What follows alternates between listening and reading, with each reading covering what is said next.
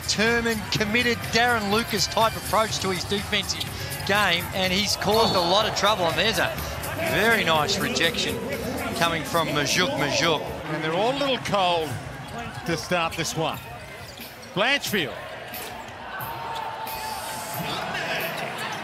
And the take back by Sunday Detch. That's that length I was talking about. And this is just great hustle, determination.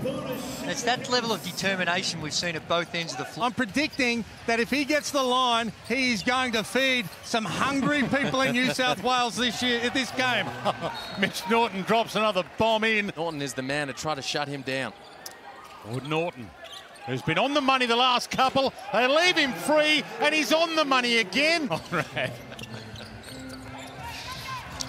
From the scramble, they get it back, and Steindl under the hoop dunks it for $1,000 thanks to Hungry Jacks. And from AJ Ogilvy, here you see the turnover in the backcourt. Clint Steindl tucks it in, but Ogilvy's missed their last couple of games, and he's one of the league leaders. More evidence before we go to that level. Small sample size according to Andrew Gaze.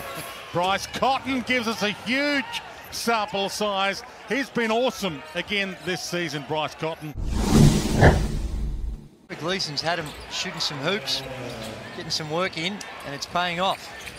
Here's the man, the hot man. Oh, he boy. does it again. That's not a replay. Curling it around. That was from the 45. This time you see Blanchfield coming. You can't ask Blanchfield. Oh dear.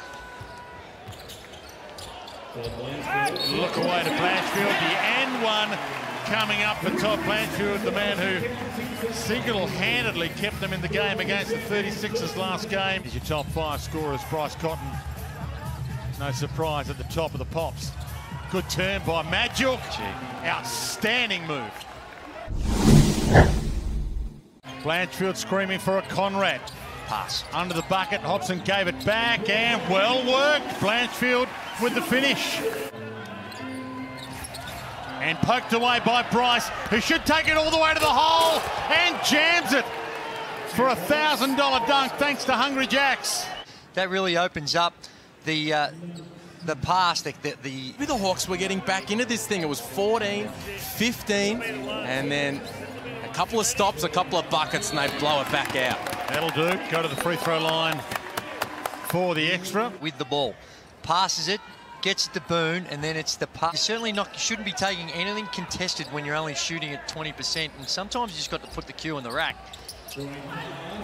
Nice. Ejected by Plumlee. He's doing his job at the moment, Miles. Winds it down. They're leaving him for the shot if he wants it. Hands it back out. This is huge. They're back in this. Big finish, Illawarra. 13-point game.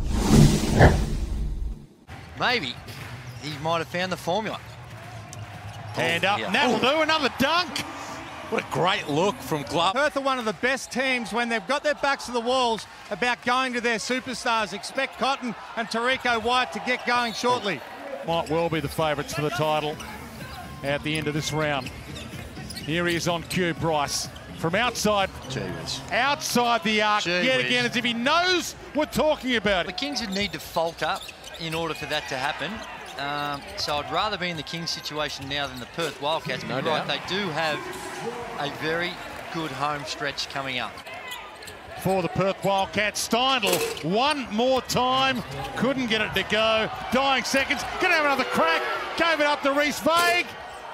He sees it rattle out, and at risk of sounding like Sandra Sully with the late news, have you heard?